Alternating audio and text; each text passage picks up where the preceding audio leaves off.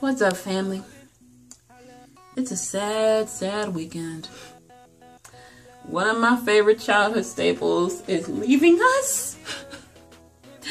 First Blockbuster, then Toys R Us, and now Chuck E. Cheese.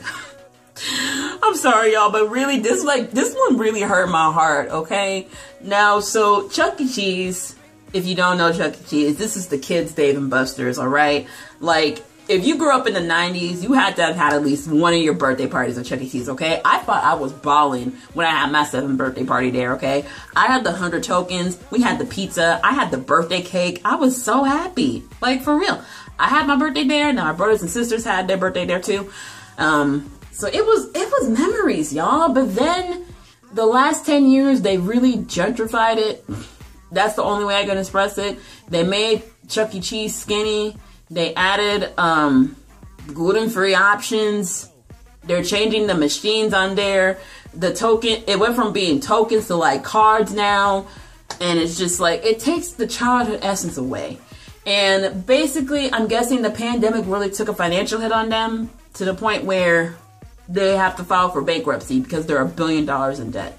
And we all know once bankruptcy is filed, they have to go with the closing locations. And more than likely, they're going to be closing all their locations within the United States. And this was sad, y'all. I was so sad seeing this. I'm like, damn.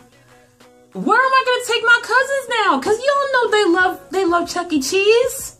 Like, heck, go back in my Instagram. Go see Malia eating a whole chicken wing. That was so funny, y'all. That was so many memories I have with those kids. And now they're oh, Lord. I didn't even have the heart to tell them when I was on FaceTime with them earlier today. I was like, oh, they about to be so mad when they get here. Oh, Lord. But I know everything's starting to open back up. I don't know if the Chuck E. Cheese's are opening now. I don't know if they're getting like any good attendance really since the whole pandemic was happening. But oh my God. This is so sad. I mean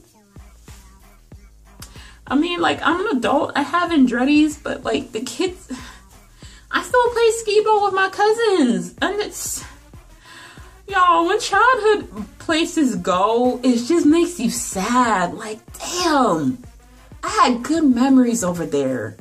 But let me know how y'all feel about it, okay? Are y'all gonna miss Chuck E. Cheese when it goes? Do you have any memories from Chuck E. Cheese? Do you still want to go with your kids? If you have kids, if you have cousins or nieces or nephews, let me know in the comments down below, and I'll see y'all next week.